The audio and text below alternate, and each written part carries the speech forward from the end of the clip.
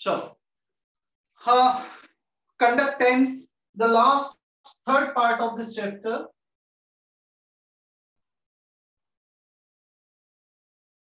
But काफी questions बनते हैं यहां से.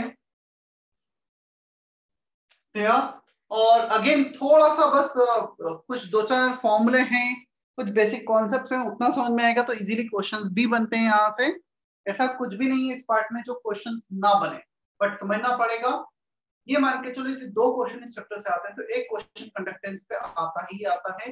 नीट में मैं एमपी बैच में पेपर डिस्कस भी कर रहा था, तब तुमने देखा होगा कि ये होना बाकी है. ऐसे मैंने दो क्वेश्चन में बोला था, तुम्हें याद है कि ये इलेक्ट्रोकेमिस्ट्री का है, ये होना बाकी है भी, राइट. तो वो दो क्वेश्चन इस पार्ट पे थे. टोटल तीन क्वेश्चन थे शायद इलेक्ट्रो से, जिसमें से दो कंडक्टेंस थे इलेक्ट्रोकेमिस्ट्री में से इस साल जो नीट का पेपर था उसमें. तो एक से दो क्वेश्चंस इस चैप्टर से आते हैं, चाहे जेई हो चाहे नीट हो.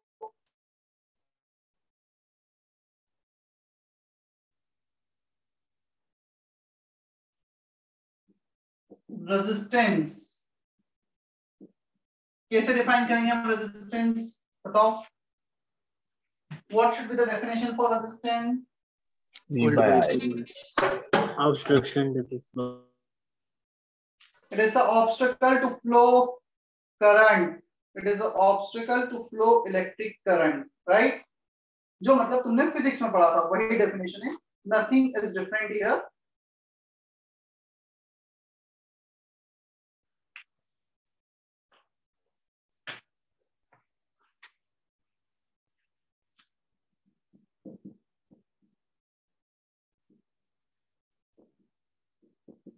दिख रहा है ना board properly? Actually power cut हुआ है घर पर, तो उसके कारण शायद थोड़ा सा लाइट कम है. Yes, sir. It is obstacle to flow electric current.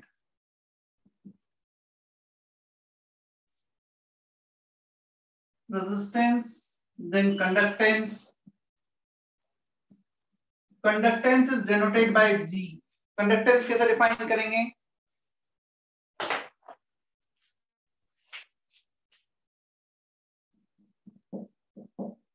It is inverse of resistance. मतलब कितना इजी है इलेक्ट्रिक करंट को फ्लो करवाना, that is conductance. So G equal to 1 by R. It is inverse of resistance.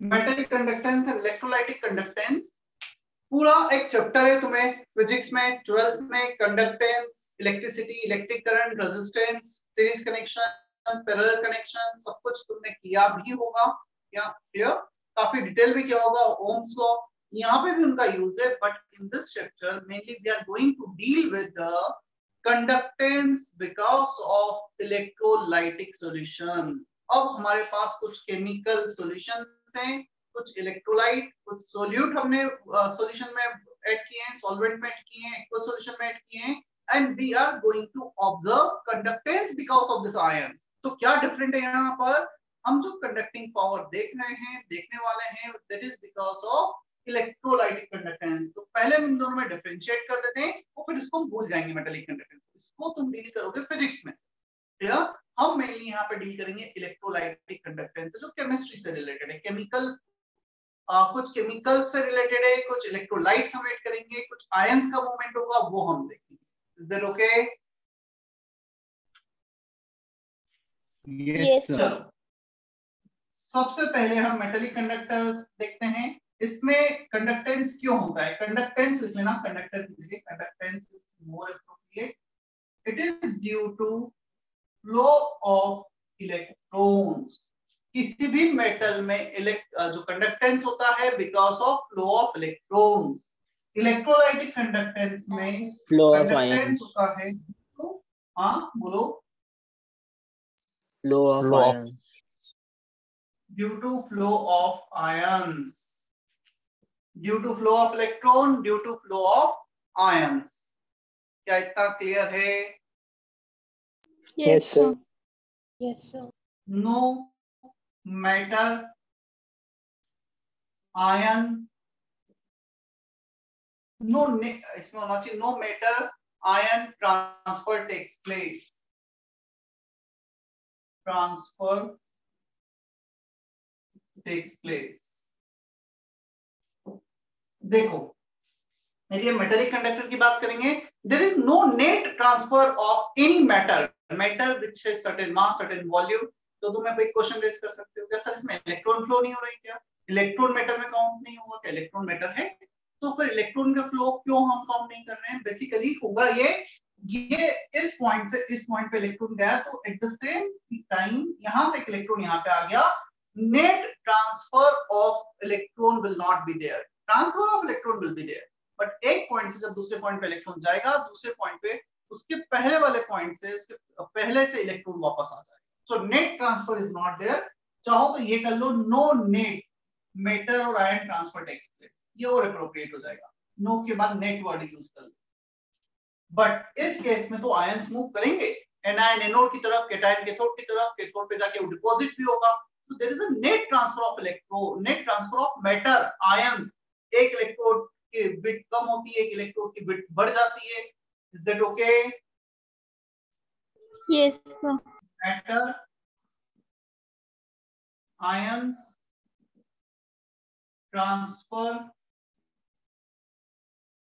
takes place, तो इसमें तो net transfer होगा, ये हम डिफरेंस लिख रहे हैं, क्या no change in chemical properties, यहाँ पे नेट केमिकल रिएक्शन नहीं होगा, कोई नेट चेंज नहीं होगा। इसमें तो हम जब पास करते हैं तो एनायन ऑक्सीडाइज होते हैं, कैटायन रेड्यूस होते हैं, काफी कुछ केमिकल चेंजेस परफॉर्म होते हैं, रिडॉक्स चेंजेस परफॉर्म होते हैं, clear? So no change in chemical properties, यहाँ पे आएगा chemical properties of electrolyte solution changes, chemical properties of electrolytic solution changes।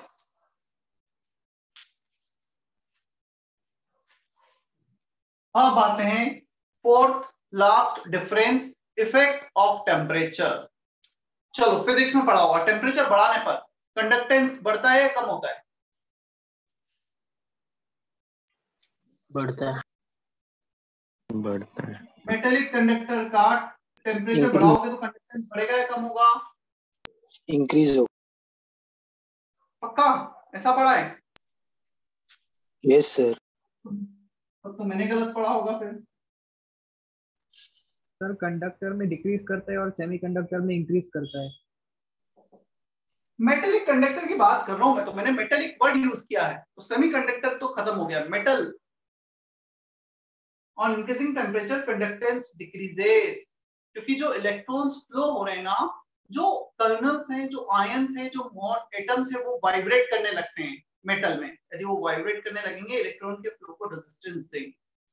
So metals का कंडक्टेंस डिक्रीज होता है टेम्परेचर बढ़ने के साथ। और तुमने शायद ये भी कहीं पढ़ा होगा, super conductors eight 0 kelvin, super conductors बनते हैं 0 केल्विन पर, मतलब सबसे ज्यादा कंडक्टिंग पावर होता है 0 केल्विन। तो जितना कम टेम्परेचर मेटल्स का, उतना ज्यादा कंडक्टेंस, राइट? क्लियर है? Yes. On increasing temperature, electrolytic conductance increases as mobility of ions increases। जैसे जैसे टेम्परेचर बढ़ाएंगे, जो आयन से, केटायन से, एनायन से, इनका मूवमेंट बढ़ेगा, उनका मूवमेंट बढ़ेगा, मोबिलिटी बढ़ेगी, कंडक्टेंस बढ़ेगा। तो दिस आर द डिफरेंस। यहाँ पे कंडक्टेंस कम होता है टेम्परेचर बढ़ने के साथ, यहाँ पे कंडक्टेंस बढ़ता है टेम्परेचर बढ़ने के साथ. By the way, metallic conductance is nowhere near to the metallic conductors. Metal का कंडक्टिंग पावर बहुत बहुत ज्यादा होता है in comparison to electrolytic conductance. Sir electrolytic में फोर्थ पॉइंट एक बार फिर से एक्सप्लेन कीजिए ना. टेम्परेचर बढ़ाएंगे तो आयंस फास्ट मूव करेंगे या स्लो मूव करेंगे? फास्ट. इसको तू ऐसे फील कर. तूने NaCl लिया, NaCl को पानी में डिसॉल्व कर दिया. जब NaCl को पानी में डिसॉल्व किया तो उसको हीट करेगा तो NaCl Na+Cl- ion fast move करेंगे या स्लो मूव करेंगे? फास्ट मूव करेंगे. तो यदि मोबिलिटी बढ़ गई, मोबिलिटी बढ़ी तो कंडक्टेंस बढ़ गई, right? Yes.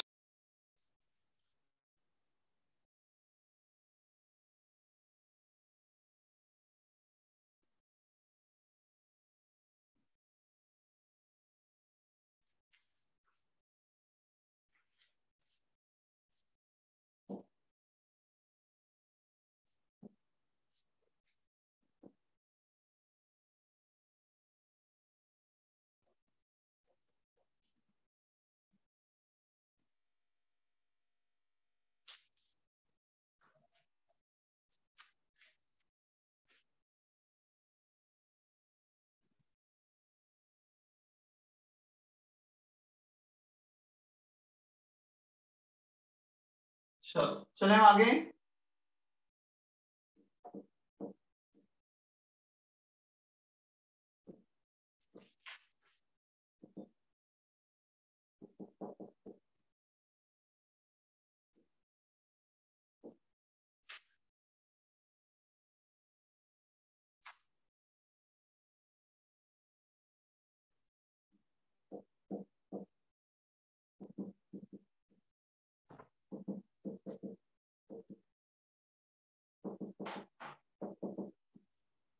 Dependency of electrolytic conductance. solute interaction. सबसे पहले solute interaction. अच्छा ये बताओ, जो solute interaction है उसे हम बेसिकली बढ़ाएंगे तो कंडक्टिंग पावर ज्यादा होगा या कम करेंगे तब कंडक्टिंग पावर ज्यादा? हमारा आयंस मूव करना चाहिए कंडक्टेंस के लिए. तो जब कम अट्रैक्शन करेंगे. बढ़ जब solute अट्रैक्शन बढ़ गया तो इजीली मूव करेंगे या कम मूव करेंगे? कम मूव करेंगे. So solute if solute interaction is more than mobility of ions are less,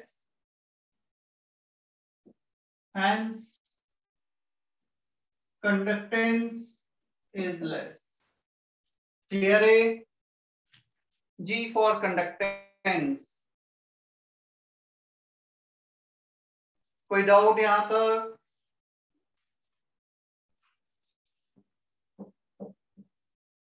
solute solvent interaction. Is there any specific term which can describe, which can define solute solvent interaction? कुछ सुना है ऐसा term कभी जो solute solvent interaction को explain करता है, describe करता है? सॉल्वेशन. हाँ, सॉल्वेशन. सॉल्वेशन. जितना ज्यादा सॉल्वेशन होगा उतना ज्यादा सोल्यूट सॉल्वेंट इंटरेक्ट करेंगे, उतना ज्यादा एक आयन को सॉल्वेंट मॉलिक्यूल सराउंड करेंगे, और जितना ज्यादा सराउंड करेंगे उतना ज्यादा मूवमेंट होगा या उतना कम मूवमेंट होगा? एक आयन को बहुत सारे मॉलिक्यूल से सराउंड कर लिया या उसका मूवमेंट टफ हो जाएगा, क्या होगा? कम हो जाएगा मूवमेंट. कम हो जाएगा. मूवमेंट कम हो जाएगा. Now it will face more resistance for the movement in that scenario. जितना ज्यादा सॉल्वेशन उतना ज्यादा रेजिस्टेंस, उतना कम conductance.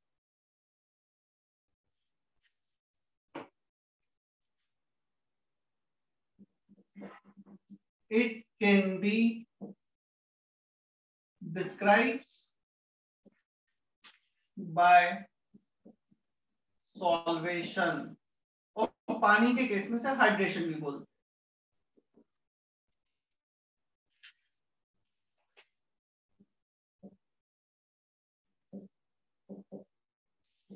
Greater the solvation,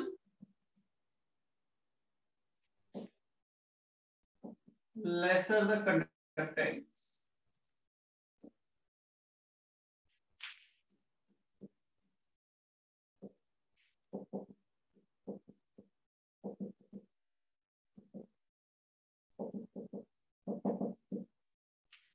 Solute, solute, solute, solvent, solvent, solvent interaction. Third one.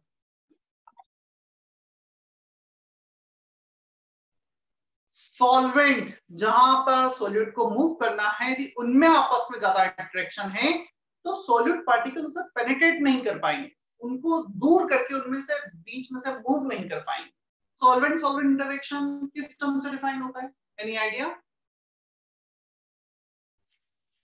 एक चैप्टर है फिजिक्स में पूरा जिस टर्म से डिफाइन होता है। विस्कोसिटी। इसको चैप्टर है विस्कोसिटी है, एक चैप्टर में विस्कोसिटी टर्म है, क्या है?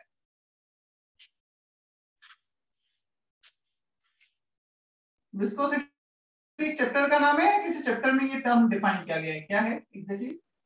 चैप्टर में term define properties of the fluid dynamics, no?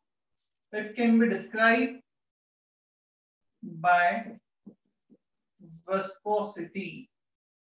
CT में यही आएगा ना, SI by, right?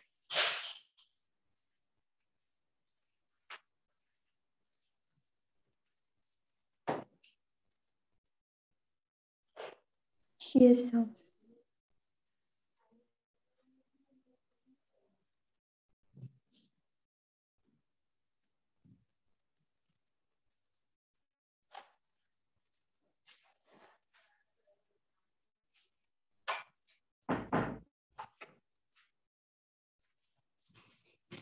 It can be described by viscosity.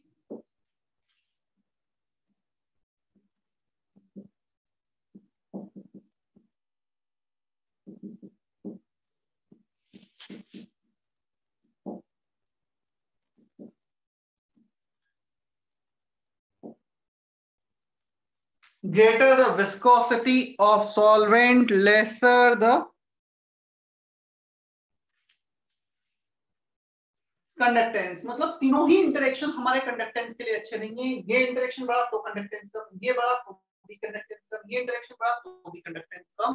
तो जितना कम इंटरेक्शन होगा उतना बेटर आयंस मूव कर पाएंगे, उतने फ्रीली आयंस मूव कर पाएंगे, राइट?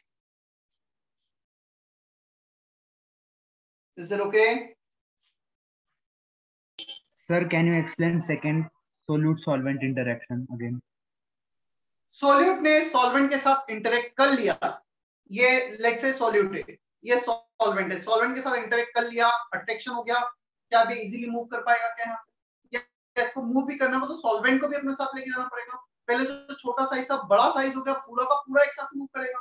तो बड़ा आयन एक इजी मूव करेगा या छोटा आयन इजी मूव करेगा? छोटा आयन। तो जितना ज्यादा सॉल्यूट सॉल्वेंट इंटरेक्शन, जितना ज्यादा सॉल्वेशन, उतना कम conductance, right? Yes, sir. Write down note.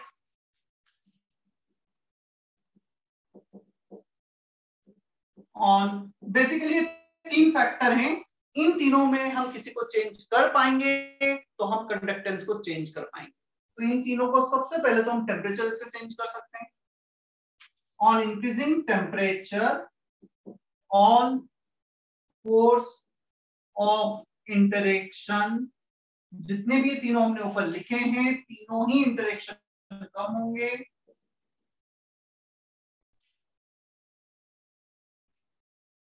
On increasing temperature, all force of interaction decreases, hence mobility of ions increases, so conductance increases. जितनी ज्यादा मोबिलिटी उतना ज्यादा conductance. Is that okay? Yes, sir. Generally हम temperature को बहुत ज्यादा change नहीं करते, जो रूम टेम्परेचर उस पर परफॉर्म करते हैं। क्लियर? अब सेकंड फैक्टर यदि हम देखें, nature of electrolyte, definitely nature, solid solid interaction, her solid का अपना नेचर है, अपना अलग इंटरेक्शन है, कोई स्ट्रॉन्ग है कोई वीक है, स्ट्रॉन्ग में कम अट्रैक्शन है, वीक में ज्यादा अट्रैक्शन है, क्योंकि वीक डिसोसिएट नहीं होते हैं, तो डिसोसिएट नहीं हो रहे मतलब उनके आपस में अट्रैक्शन ज्यादा है। स्ट्रॉन्ग अलग अलग हो जाते हैं आयंस, तो उसमें कम अट्रैक्शन है सॉलिड सॉलिड। तो सेकंड ये किस पे डिपेंड करेगा, नेचर ऑफ इलेक्ट्रोलाइट पे भी कंडक्टेंस डिपेंड करेगा, वीक है या स्ट्रॉन्ग है। तो हमारे लिए स्ट्रॉन्ग का कंडक्टेंस ज्यादा होगा क्योंकि ज्यादा आयंस मिलेंगे, और ज्यादा आयंस क्यों मिल रहे हैं, क्योंकि आयंस में आपस में अट्रैक्शन नहीं है, तो मॉलिक्यूल ना बनाकर HCl H+ अलग Cl- अलग, यदि अट्रैक्शन होता तो HCl के फॉर्म में ही रहता। Is that okay? Yes, sir. Concentration, अब इस पे भी डिपेंड करेगा सॉल्यूट का कितना ज्यादा अमाउंट है, तो अमाउंट जितना ज्यादा होगा उस पे भी सारे इंटरेक्शंस डिपेंड करेंगे, कंडक्टेंस डिपेंड करेगा। और इन सारे फैक्टर्स में यही फैक्टर है जो हम जनरली चेंज करते हैं, हम अलग अलग अमाउंट सॉल्यूट का ले सकते हैं, नेचर को चेंज नहीं करते हैं, टेम्परेचर को चेंज नहीं करते हैं, चेंज करते हैं amount of a substance taken. Clear? क्या इतना क्लियर है? Yes, sir. Yes, sir. Yes, sir.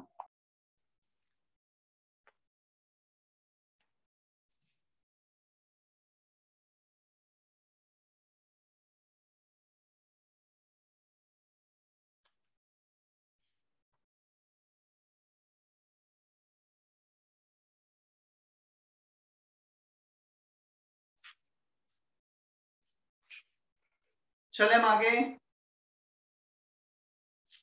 Yes.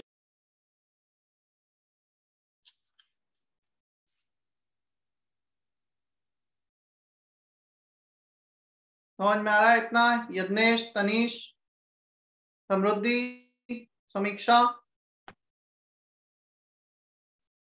Yes, sir. Yes, Yes, sir. sir. Yes, sir.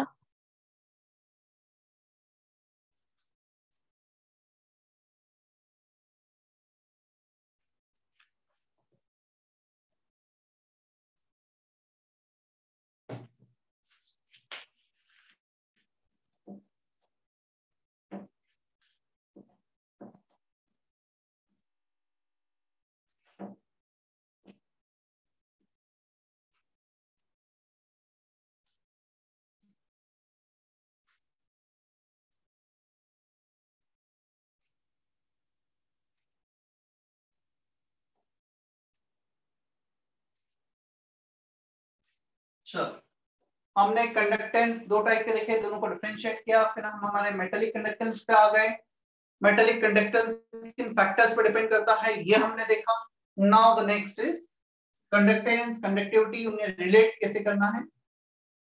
हमने कुछ रेजिस्टेंस डिफाइन किया था, it is obstacle provided by a solution during the movement, during the flow of electric current। ये हम एक electrode लेते हैं, एक इलेक्ट्रोड लिया, इसे कनेक्ट किया, हम सेकंड इलेक्ट्रोड लिया हमने कुछ यहां पर कनेक्ट कर दिया। क्लियर? ये नेगेटिव टर्मिनल, ये पॉजिटिव टर्मिनल, इन दोनों के बीच में जो डिस्टेंस है वो ले लिया हमने L। L is the distance between this electrode and the area of cross section of this electrode will be A। area of cross section, cross section area मतलब यदि मैं इस डायरेक्शन में मूव कर रहा हूं तो कितना एरिया मेरे सामने क्रॉस हो रहा है, तो मैं कितने एरिया को क्रॉस कर रहा हूं, that is called cross sectional area. तो आयंस यहां से यहां मूव करेंगे, ये जो एरिया हो गया इलेक्ट्रोड का वो हो गया A, ये डिस्टेंस हो गया दोनों के बीच में L। क्लियर? अब मुझे बताओ रेजिस्टेंस, क्या हम ये बोल सकते हैं आयंस को जितना ज्यादा डिस्टेंस मूव करना पड़ेगा उतना ज्यादा उन्हें ऑब्स्टेकल मिलेगा सॉल्यूशन से? इसके बीच में सॉल्यूशन है तो सॉल्यूशन उतना ही ऑब्स्टेकल प्रोवाइड करेंगे। So resistance is directly proportional to the distance between electrode and greater the cross sectional area, इतना एरिया था पहले, अब इतना कर दिया, जितना ज्यादा एरिया उतने ज्यादा आयंस एक साथ मूव करेंगे। क्लियर? एक केस है road is 2 lane, road is 6 लेन, 6 लेन में ज्यादा कार एक साथ मूव करेगी या 2 लेन्स में एक साथ मूव करेगी? 6 लेन में। ज्यादा मूवमेंट lane. कब होगा? तो ज्यादा एरिया होगा। Yes, तो ज्यादा एरिया, ज्यादा movement, less resistance, this is inversely proportional to area. यहाँ पे प्रोपोर्शनलिटी कांस्टेंट आता है रो। What is row? Resistivity. Resistivity. ये सब तुमने पढ़ा है फिजिक्स में, राइट? कुछ भी नया नहीं है तुम्हारे लिए। Is it okay? Yes, sir. Yes. L distance between electrodes. नया क्या है? वहां पे पढ़ा था लेंथ ऑफ द कंडक्टर, यहाँ पे पढ़े हो डिस्टेंस बिटवीन द इलेक्ट्रोड। ए वहां पर भी एरिया ऑफ क्रॉस सेक्शन था मेटेलिक वायर का, यहाँ पे area of cross section of electrode, area of electrode. रो को क्या बोलते हैं हम? क्या क्या नाम है रो के? रेजिस्टिविटी और one more name? Yes. Specificity. Specific resistance. या पता है किसी भी एक सेल के लिए, इलेक्ट्रोलाइटिक सेल के लिए इलेक्ट्रोड की पोजीशन फिक्स होती है, इलेक्ट्रोड का एरिया फिक्स होता है, तो लेंथ और एरिया ये दोनों फिक्स होते हैं। L/A is also called cell constant। एक गिवन सेल के लिए ये जनरली कांस्टेंट होता है। इसके यूनिट्स की बात करें तो सेंटीमीटर इनवर्स और मीटर इनवर्स। ऐसा यूनिट मीटर इनवर्स है, centimetre upon centimetre square 1 upon centimetre, metre upon metre square 1 upon metre, but frequently used unit है सेंटीमीटर। क्या इतना समझ में आता है हमें? Yes, sir. चलो आर के यूनिट क्या है? Units of are, Ohm. Unit of resistivity Om, centimetre inverse, यहाँ पे Ohm जाएगा meter. Centimetre, ohm into centimetre, right?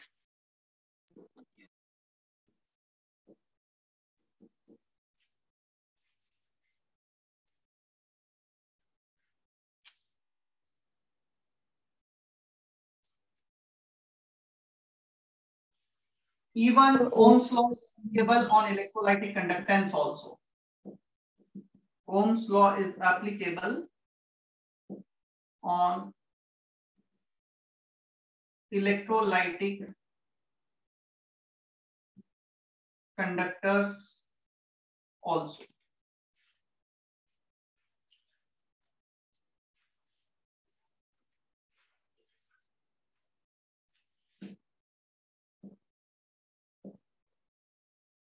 Ohm's law.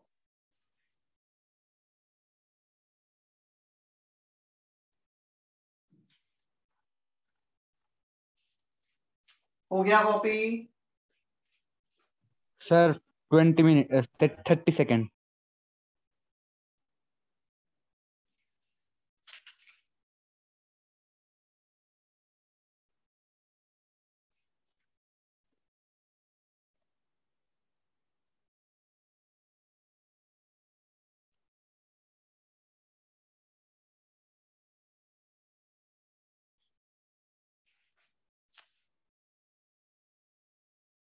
इस बार का जेई मेन और नीट का मैंने मेरा जो एनालिसिस है वो थोड़ा सा ये है, मतलब वैसे तो हमेशा के लिए ही ट्रू है, बट कंटेंट देखा जाए तो जेई मेन में और नीट में जो चैप्टर से क्वेश्चन पूछे गए हैं शायद एक भी चैप्टर नहीं छोड़ा है, और बिल्कुल ये प्रेडिक्ट करना मुश्किल है कि इस चैप्टर से इसी पार्ट से हमेशा क्वेश्चन आ रहे हैं, इस पार्ट से नहीं आ रहे हैं। मतलब कंटेंट वाइज हर पार्ट से यदि इस साल कहीं से क्वेश्चन बन गए तो नेक्स्ट कहीं और से बना दिए। मतलब पिछले 4 साल के लिए तुम पेपर जेई मेन के उठा लो, नीट के उठा लो, तो ऐसा कोई पार्ट नहीं छूटा होगा जहां से उन्होंने क्वेश्चन नहीं बनाए होंगे।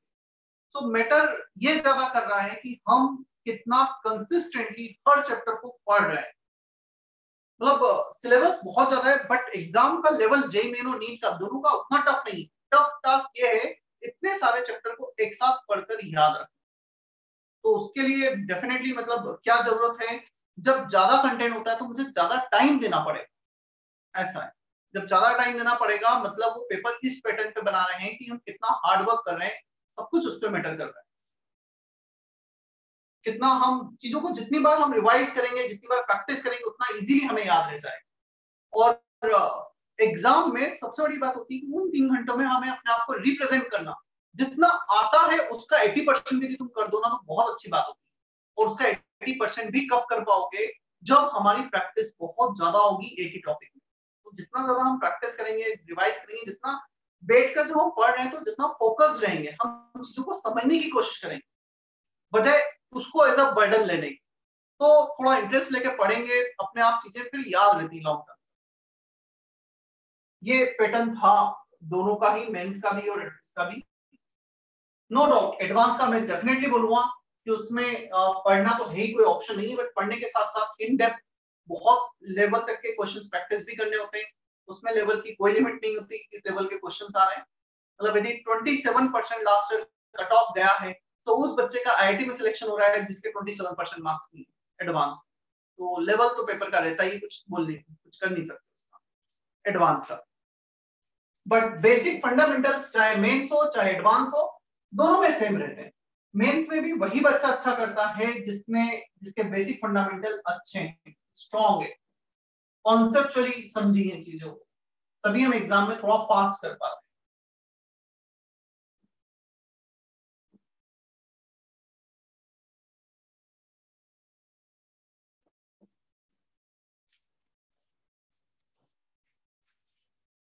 चलो कंडक्टेंस पे आ जाते हैं हम।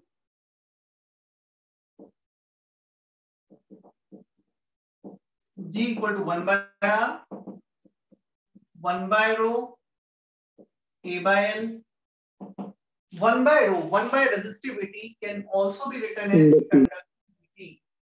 इसे हम कंडक्टिविटी भी लिखते हैं। सो G के लिए ये फॉर्मूला हो गया, clear.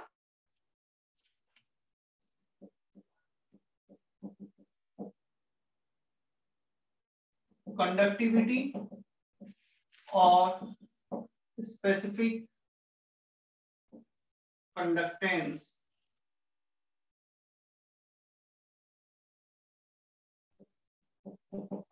One by resistivity.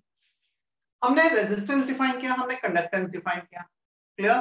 But Kepa को हमने फॉर्मूले से तो रिलेट कर दिया 1/ρ। इसकी डेफिनेशन क्या होगी? Kepa equal to ji when area and length both are 1 unit. इसको 1 सेंटीमीटर स्क्वायर ले लेते हैं, इसको 1 सेंटीमीटर ले लेते हैं। तो 1 centimetre length 1 centimetre square area, मतलब 1 centimetre cube total volume. So when you are taking 1 centimeter cube, that is 1 ml of the volume, whatever the conductance of the solution is conductivity. So it can also be defined as, Kepa को ऐसे भी define किया जाता है, it is a conducting power of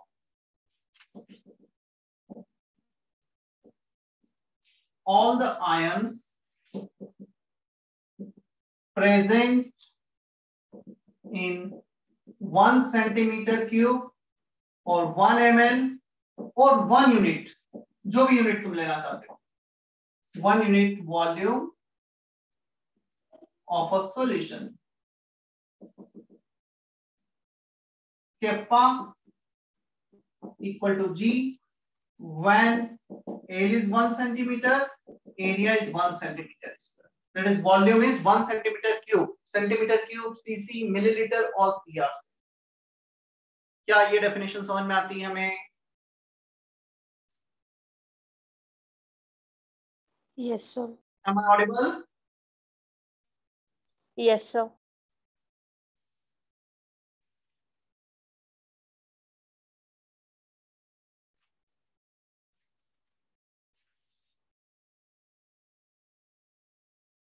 अब आते हैं हम यूनिट्स पर।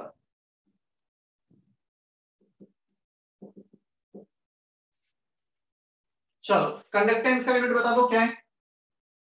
यूनिट्स बहुत मैटर करते हैं इस पार्ट में ना, सभी के ध्यान रखना है हमें। कन्वर्जन यूनिट्स, कंडक्टेंस का यूनिट पर ओम,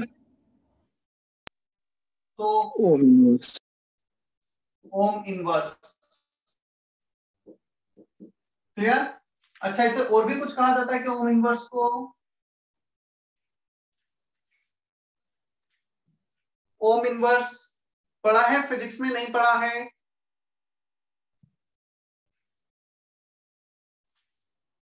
पढ़ा है ये unit S?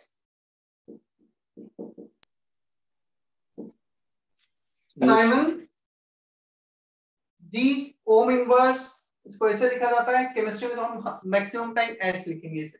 Ohm inverse can also be written as S. Simon, यदि हम बात करें केपा की, कंडक्टिविटी की, तो कंडक्टिविटी का यूनिट होगा ये है G इंटू एल बाय, तो centimetre, centimetre square. Ohm inverse, centimetre inverse. Ohm inverse, centimetre inverse, और एस पर सेंटीमीटर। मैक्सिमम हम एस पर सेंटीमीटर ये वाला करेंगे। एस पर मीटर भी हो सकता है, ऐसा यूनिट तो एस पर मीटर ही होगा, ऐसा ही। चलो कन्वर्ट करके बताओ मुझे, 1 एस पर metre equal to how many S पर सेंटीमीटर? मीटर को सेंटीमीटर में कैसे कन्वर्ट करो? 100 सेंटीमीटर, 100 डिनोमिनेटर में आएगा, ऊपर गया तो 10 माइनस। क्लियर?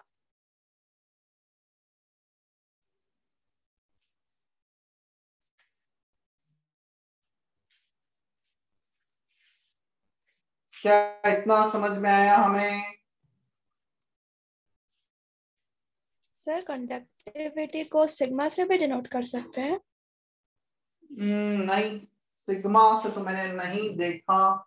केपा से करते हैं जनरली, बट कर दो, किससे भी कर दो, कोई फर्क नहीं पड़ता।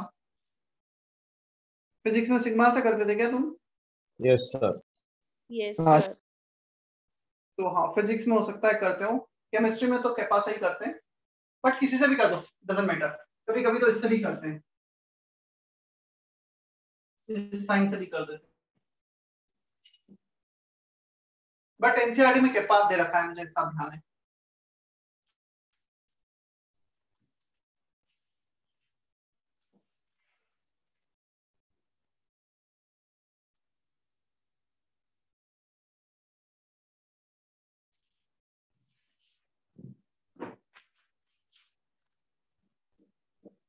किसी भी सॉल्यूशन का conductance, conductance because of solute plus conductance because of solvent, ऐसे कुछ लिख सकते हैं।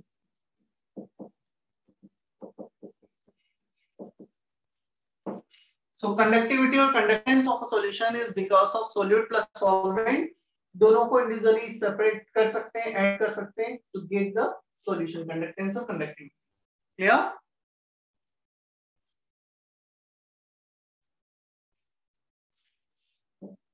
क्या इतना क्लियर है?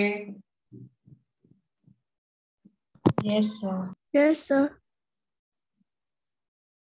Molar conductance,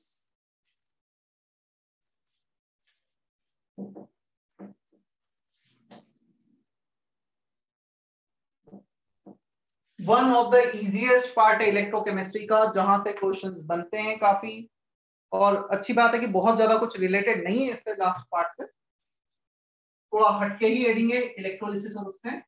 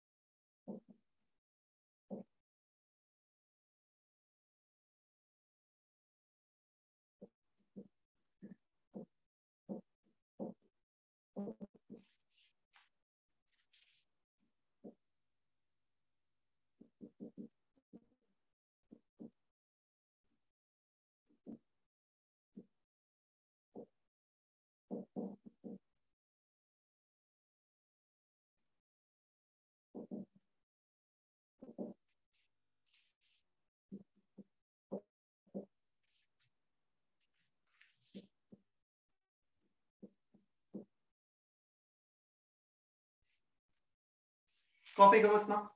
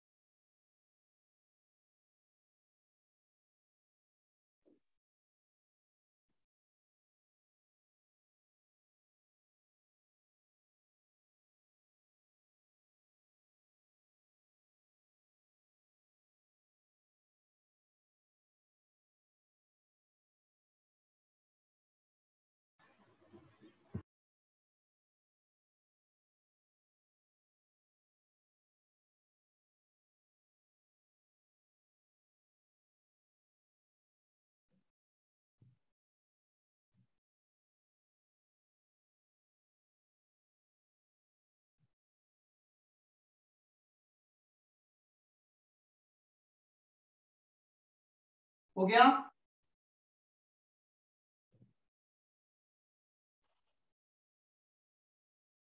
Yes, sir.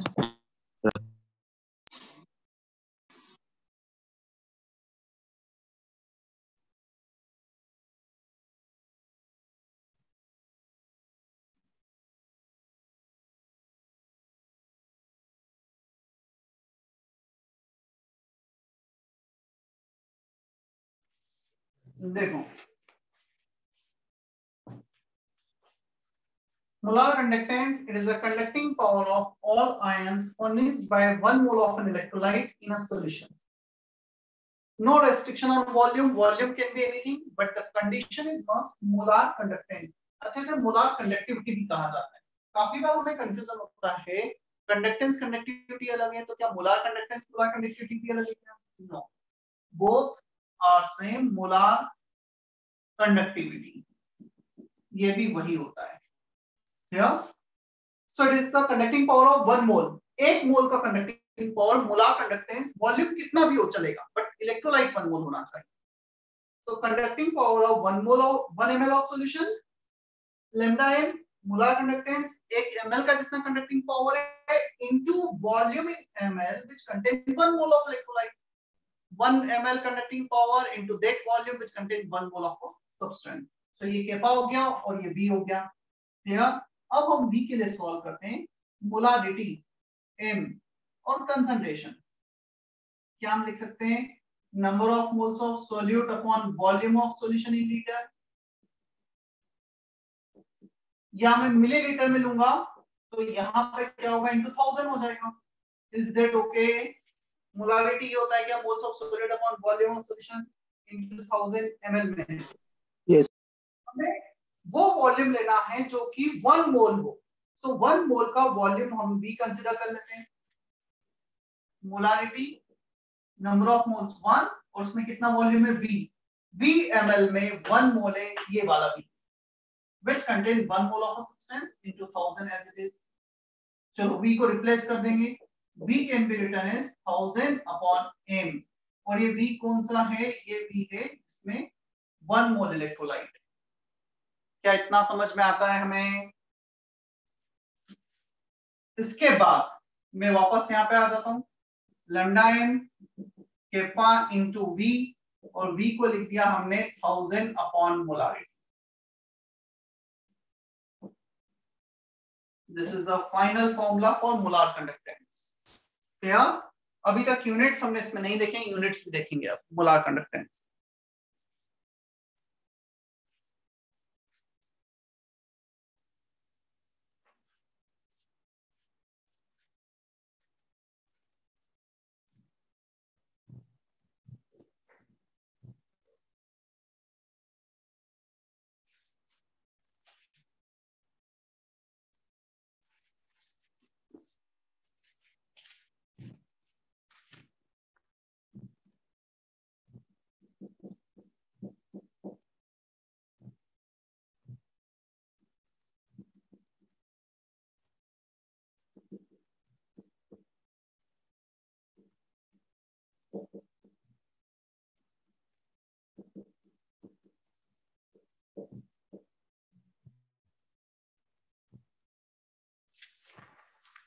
Units Kepa centimetre, ml centimetre में चल रहे हैं, तो एस पर सेंटीमीटर, मोलारिटी मोल पर लीटर होगा हमेशा।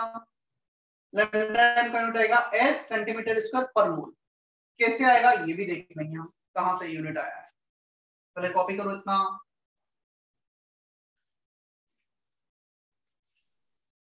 Am I audible properly? Prateek,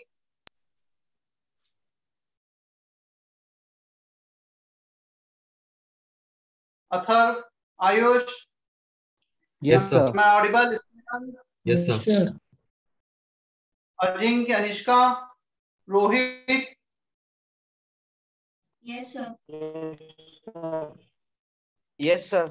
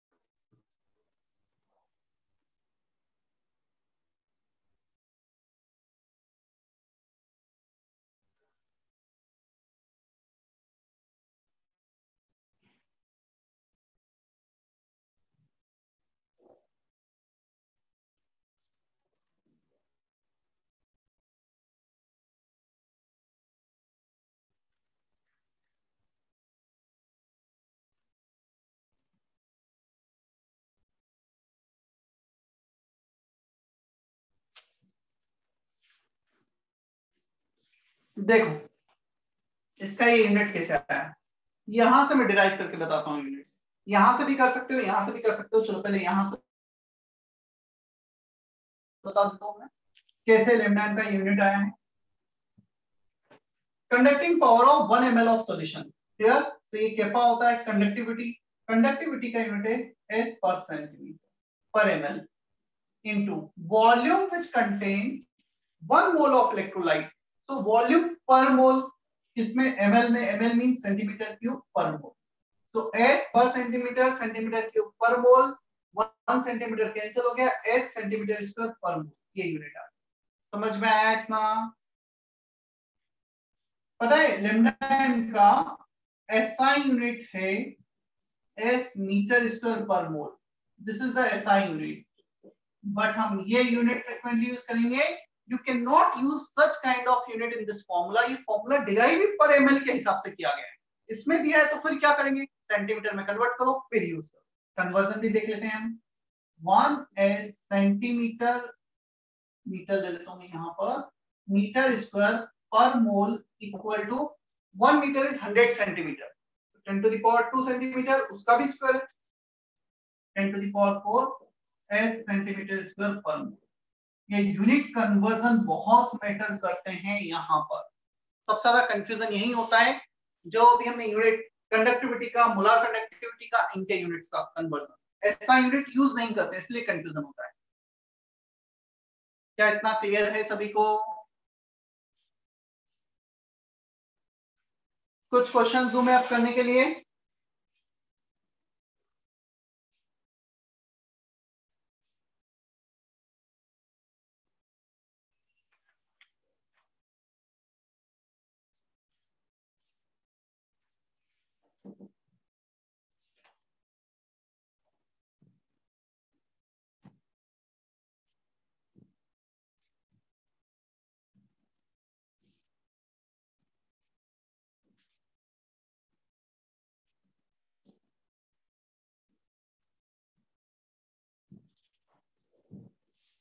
Am I audible?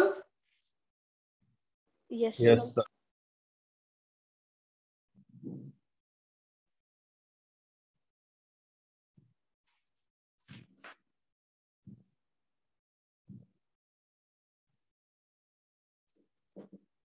कुछ एग्जांपल दे रहा हूं, और मेनली जो भी मैं एग्जांपल दे रहा हूं ये एनसीईआरटी के ही क्वेश्चंस हैं। एनसीईआरटी में जो बैक एक्सरसाइज होती है उसके ही क्वेश्चंस हैं।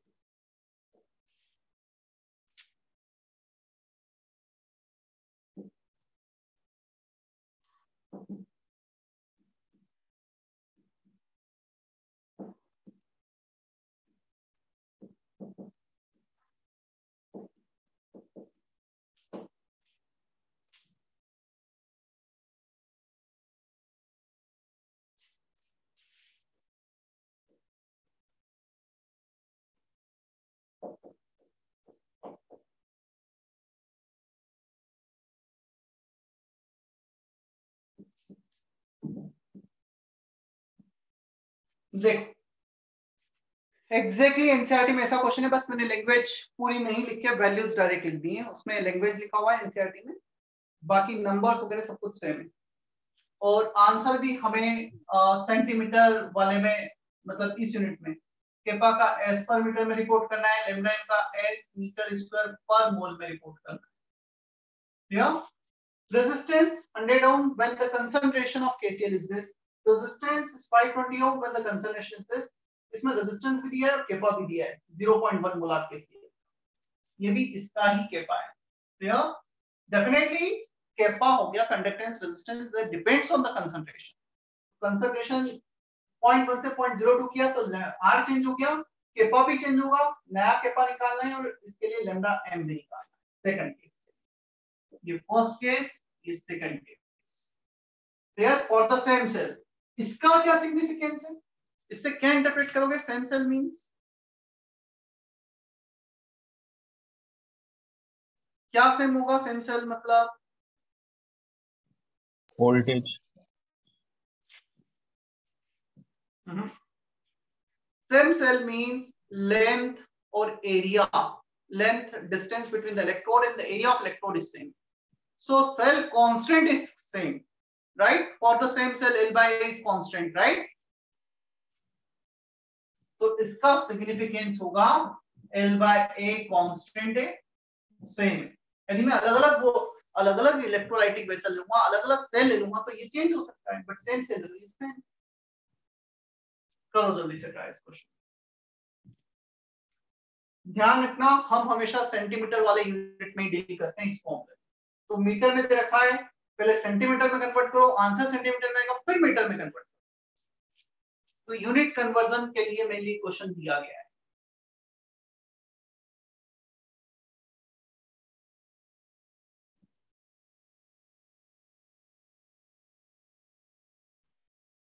पेज पलट के देखो कौन सा फॉर्मूला है, क्या है, सब कुछ अभी जो हमने किया लास्ट 30 मिनट्स में उस पर बेस्ड है।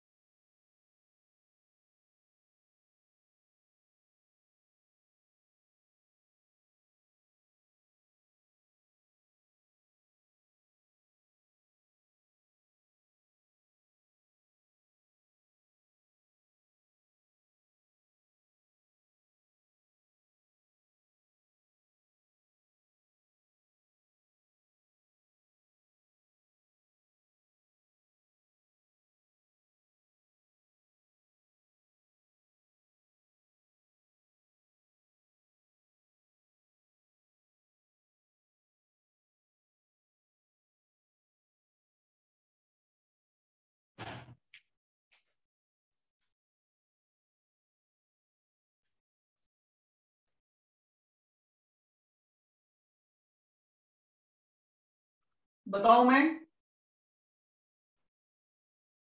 आंसर आया किसी का भी? वैसे हैंड रेज करो जिसका आंसर आ गया है।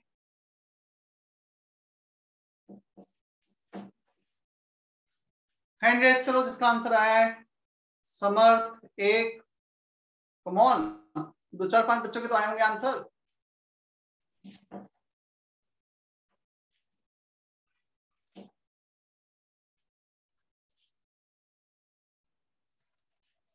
और ये एनसीईआरटी का क्वेश्चन है, पता है?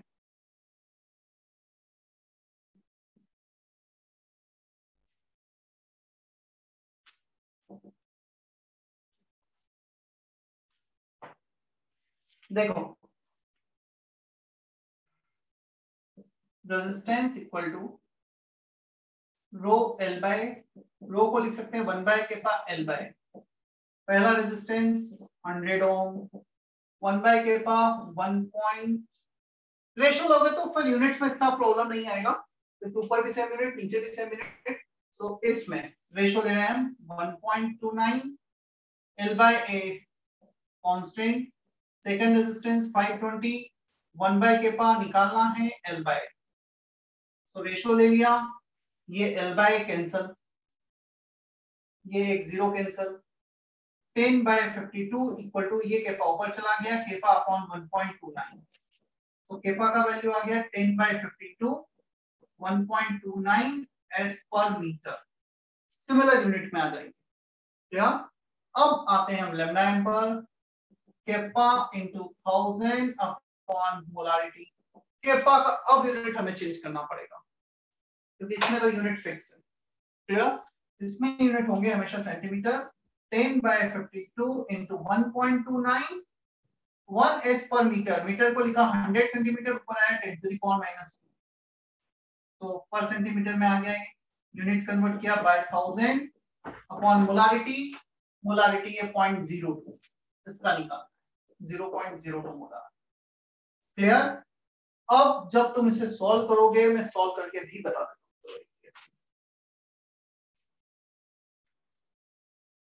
10 इंटू 1.29, ये -2 +3 बचा +10, 10 to the power 1 divided by 52 divided by 0.02, तो ये आ रहा है हमारा 124 यूनिट्स। क्या है इसके यूनिट्स? हैं एस सेंटीमीटर स्क्वायर पर मोल। हमें किस यूनिट में रिपोर्ट करना है? एसआई यूनिट पर मीटर स्क्वायर में। 1 centimetre square is 10 to the power -4 metre square, 1 centimetre is 10 to the power -2 metre square है, तो 10 टू द पावर -4 हो जाएगा। तो 124 into 10 to the power -4 S metre square पर मोल। This is the final answer. क्या इतना समझ में आता है हमें? Yes Yes. मतलब ले लेकर 2 3 फॉर्मूले पढ़े हमने इसमें, और कुछ भी नहीं है। रेजिस्टेंस रेजिस्टिविटी ये तो बचपन वाले फॉर्मूले जो फिजिक्स में ही पढ़े तुमने पहले, ये नया फॉर्मूला है केपा × 1000 बाय मोलारिटी बस।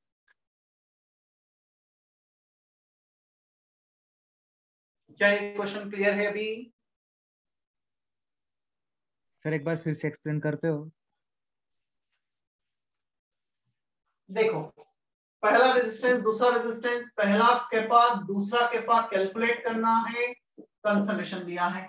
तो रेजिस्टेंस और केपा को रिलेट करने के लिए पहले तो मैंने ये कर दिया। क्या? रेजिस्टेंस पहला, रेजिस्टेंस दूसरा, 2 बार आर का फॉर्मूला लिखा, R = 1 bye Kepa L by, R = 1 bye Kepa L by. पहला रेजिस्टेंस पहला केपा, दूसरा रेजिस्टेंस दूसरा Kepa, we need to find out के ले लिया L by A, same cell है तो ये कांस्टेंट कैंसिल, तो केपा आ गया यहां से सेम यूनिट में जिस यूनिट में दे रहा था। अब मोलार कंडक्टेंस चाहिए, उसका फॉर्मूला है केपा × 1000 बाय मोलारिटी। तो पहले हमने 10 बाय 52 किया, मतलब ये वाला वैल्यू रखा एस पर मीटर में, और 10 टू द पावर -2 किया उसको सेंटीमीटर में कन्वर्ट करने के लिए। 1 मीटर इज 100 सेंटीमीटर, 100 नीचे से ऊपर जाएगा 10 टू द पावर -, ये 1000 एज इट इज, ये मोलारिटी एज इट इज 0.0, तो आंसर आएगा एस सेंटीमीटर स्क्वायर पर मोल में 124। ठीक है?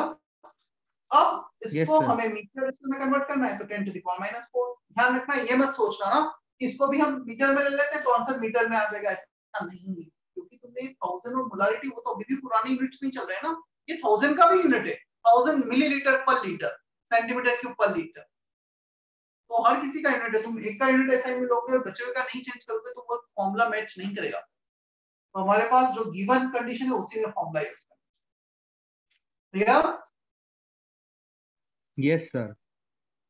चलो एक और क्वेश्चन करें सर हम्म, ऐसा भी कर सकते हैं ना, G = 1/r, फिर जी का फॉर्मूला यूज करके कैप्पा निकाल।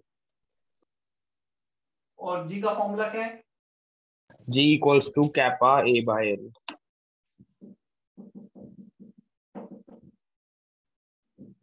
ये वाला ना, तो तू बता ये फॉर्मूला और ये फॉर्मूला सेम ही तो है, कुछ अलग थोड़ी। पर सर वैल्यू अलग जा रहा है। नहीं आएंगे यार, बताता हूँ, चल इससे बताता हूँ तुझे। क्या तू आर को ऐसा लिख सकता है, इसी को मैं लेता हूँ, आर को लिख सकता है इनवर्स कर 1/Kappa L/A हो जाएगा यहाँ पर, यही तो मैंने यूज किया है। तो कैसे अलग हो रहा है, आर 1/Kappa L/, तूने यहाँ पे 1/L लिखेगा तो इनवर्स होगा, तो आंसर तो अलग आना ही नहीं चाहिए, कैलकुलेशन तूने गलत कर दिया। तो जो तू बोल रहा है मैं बोल रहा हूँ एक ही बात है, कुछ डिफरेंस नहीं है, सिर्फ शायद तेरा कैलकुलेशन गलत हो सकता है, राइट? Yes sir.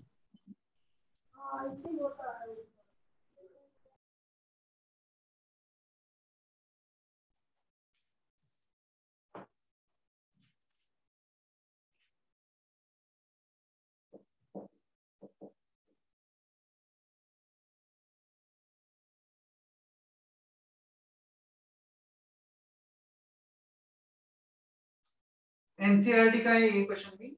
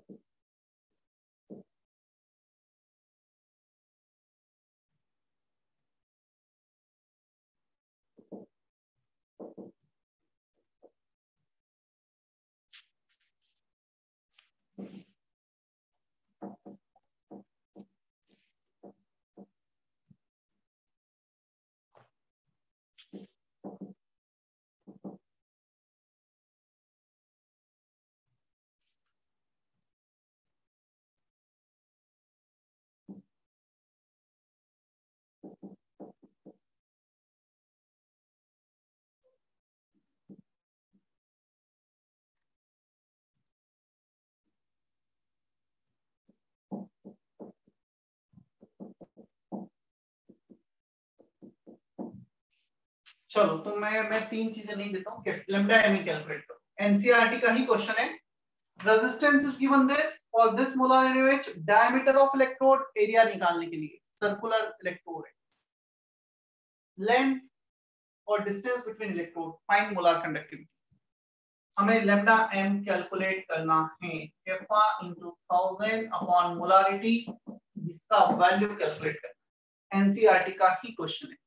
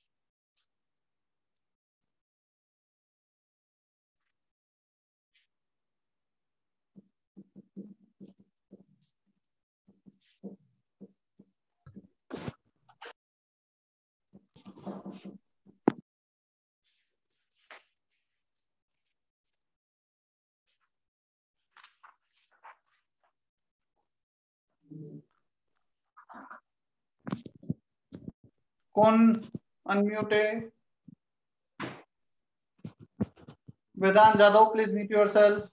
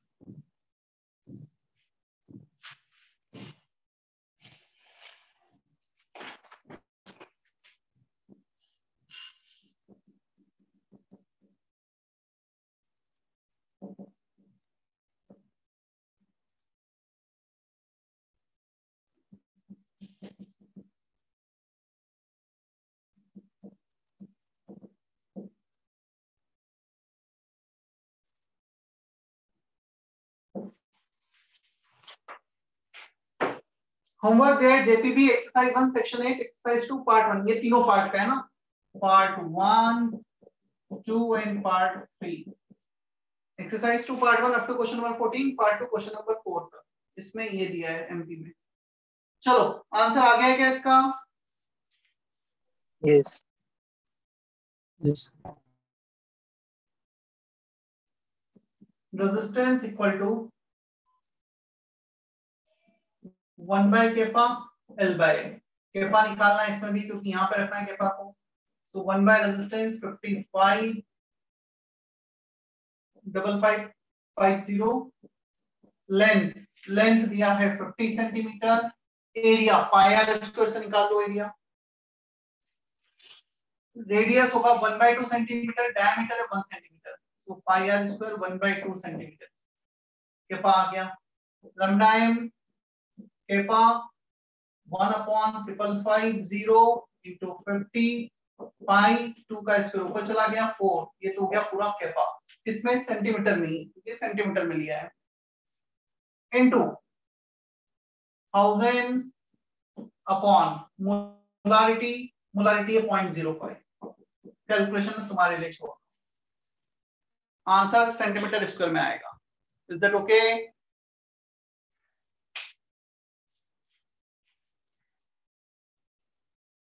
क्या इतना क्लियर है सभी को?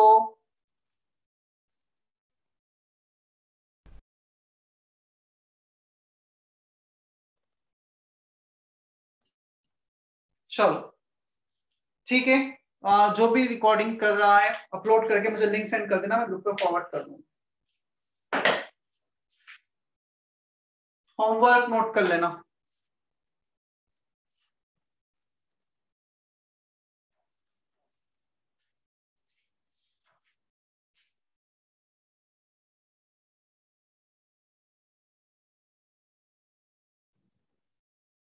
टेंथ सितंबर का लेक्चर अपलोड कर दिया है ना मैंने, नहीं किया है प्रशांत?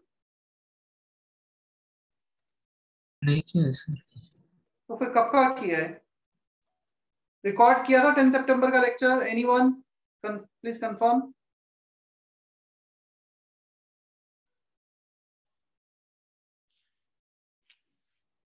हाँ सर किया था रिकॉर्ड। किया था। अच्छा तो फिर मैं देखता हूँ, अभी तो पावर कट है।